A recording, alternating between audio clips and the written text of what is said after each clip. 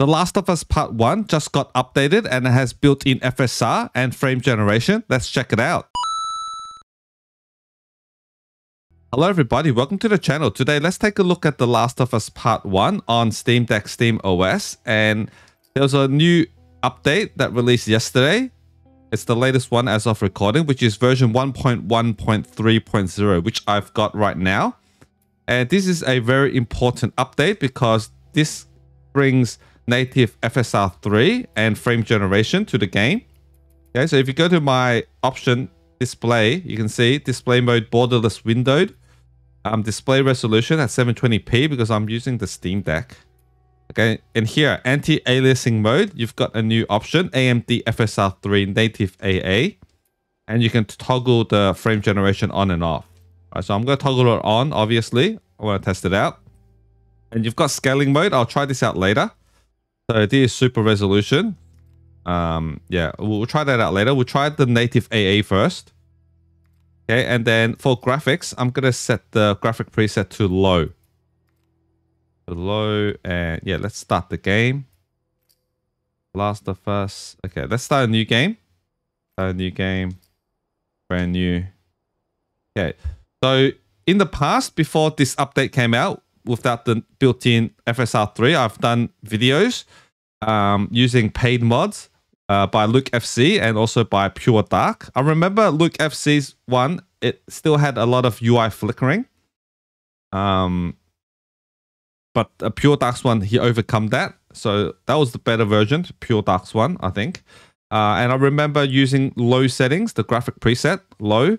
And we got like 60. I'll link both of those videos in the description. And I remember going to medium settings. We got like 50 frames, 50-ish frames. It drops sometimes to the 40-ish. Yeah, something like that. So let's see how this one performs. This is the built-in one, official FSR 3, which is good. And it's free. So you wouldn't need to pay to get this mod. I know like paid mods, that's a lot of controversy. I don't really understand it. I might get a lot of heat talking about this, but yeah, I just want to keep it real. Okay, let's skip the cinematics. Don't really need that. Yeah, I just want to keep it real. Like, in my opinion, like there's nothing wrong with paid mods. You know, if the person spent the time and effort and the knowledge to make the mod and he wants to charge for it, I think that's fair. And it's optional, right? He's not forcing you to pay for it. You don't really need the mod. Hello? It's like I hear a lot of comments on my YouTube, like because I make a lot of FSR 3 content, and they kind of think I'm affiliated or something. I get paid for it. I don't. It's just like good content because I know a lot of people, they don't want to pay for the mod before seeing it in action. That's why I just test it out for them. I've already paid for it, so I just maximize it. I'm just gonna test it out on all the games, and you know, if you like what you see, then you can decide whether or not you want to pay for the mods.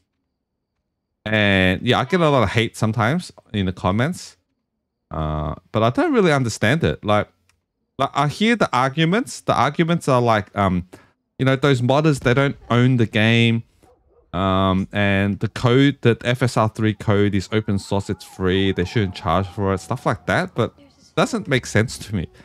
It's like my car, if I have a car and I want to mod it, you know, and if a company, like a third-party company makes, you know, good suspension, good paint, whatever, like, you know, and they did the job, you pay them, right? You don't expect it to be free. They don't own the car. They're not affiliated with the car company, right? But, you know, if you mod your car, you still have to pay. And regarding the code being open source, like AMD released this code, the FSR 3 code open source under the MIT license. You could look it up. MIT license means that you could use the code and you can put it in a commercial product and sell it, just as long as you give them the credit and stuff like that. And AMD wants people to use their code and, you know, make it widely adaptable to, you know, more people using it. That's why they made it open source. They want it, you know, they're behind NVIDIA DLSS. They want, you know, more developers game developers like this one, Naughty Dog. But not every game studio or developer is like Naughty Dog, and they're not going to go back and update their old games. So like these modders, they're taking these old games that's never going to get native FSR support, because you know the devs have already like they've done with the game, right? They're not going to update it anymore.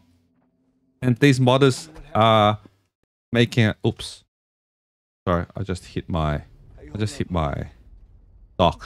So yeah, all right. So they're not going to update the game. So these modders are making these mods for these older games, which I think is good. And if you want to play these older games with a better like performance on gaming handhelds especially, then it's really good. And you know, you probably have to pay for it. They've got the knowledge to do it. Like if I had the knowledge to do it, I'll probably do it, but I don't, right? I don't know how to write that code. And if I did it, I'll probably charge for it, right? I spent that time and effort and the knowledge, right? So I don't really see the controversy. But yeah, everyone's got different opinions. So I understand if you know, prefer free. I like free stuff. Like free shit is good. Free shit is definitely good. But yeah, it is what it is, right? Some stuff you can get for free, some stuff you can't. And if you want to make it free, it's easy. If you just get more modders out there and they're making the same mod or better, and they put it out on Nexus Mods or something like that, and it's free, then, you know, people won't be buying, like, wouldn't be paying to get these mods. But, you know, so the market like dictates what the price or if it's free or not, right? But these people, like, if they're so like against it, why not just learn it and then make a free mod? Like, spend the time and effort, make a mod, make it better, and then just put it out for free. And then I'm pretty sure no one's going to pay LukeFZ or PureDark for their mods if, you know, if you make it, like, if there's one on the market that's free, right? So that's my take on the whole thing. That's just me blabbing on, because I do get a lot of hate sometimes in the comment section. People, I don't get, like, those mods, like, if you buy it or don't buy it, like, I don't get money for it. So yeah, that's what you're thinking. Yeah, I don't. It's just content for me. It's just like, I bought it, I think it's good content, I think people want to see it. All right, so we get like 40-ish, 50. All right, let's try the super resolution. I think that would be better. Display scaling mode. All right, let's do AMD FSR super resolution on quality. Yeah, we got quality. Yeah, apply changes. Yes. Yeah, this is better. Come on, people, move. Get better frame rates. Okay, am I on? We can't stop here, Tommy. I can't fucking drive through. They're back up there. They're behind me too. Disable frame limit. So yeah. Okay. So I've got Cryo Utilities on. Recommended settings: 4 GB of VRAM, in case you wanted to know. And my SteamOS is on the stable release, 3.5.17 as of recording. That's the latest one. Daddy? Hey. Hey.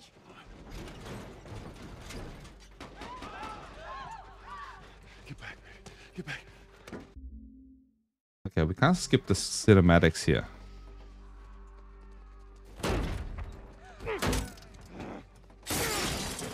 All right, let's see if we push it up a little bit. Let's see if we go to graphic preset medium. That'd be better. Apply changes. Apply.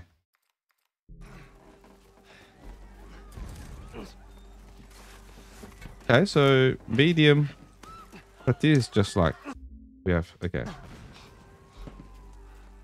So let me know in the comments if you agree or if you disagree on the whole take on the free mod stuff. What's your take on it? Like, I'm open to different opinions. doesn't really bother me if you think it should be What is it? free or not. My leg Kind of like emulation. pretty bad. Some people agree emulation is good. Some people think emulation's about piracy. Keep us safe. Whatever it is. Yeah, Now hold on tight. that's good about this world.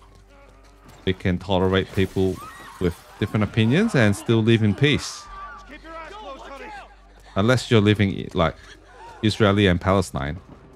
If you're living in Israel, then that's a different story. Okay, so medium settings, we get like a 50-ish. So yeah, pretty much the same as PureDark's, I think. We go back to low.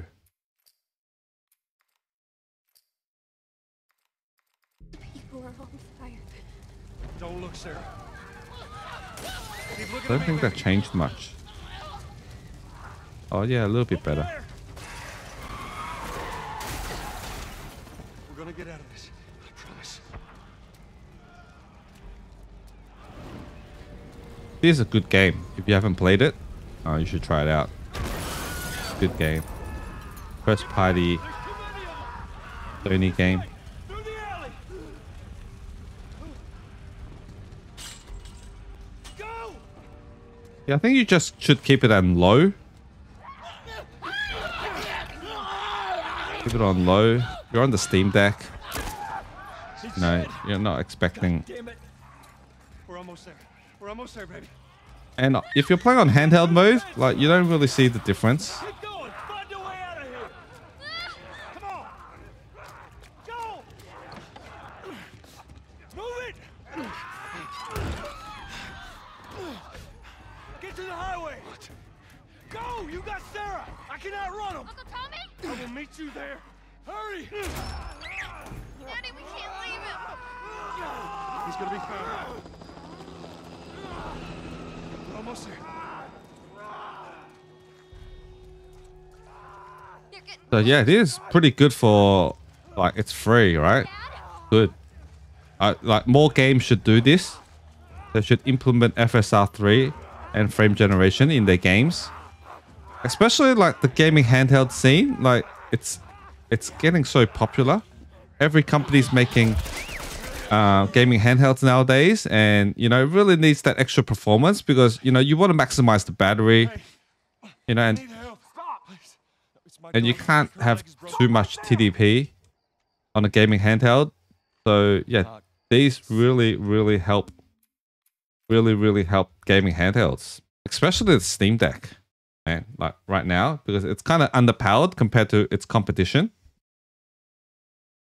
So yeah, not bad. If you have this game, make sure you update and try this out.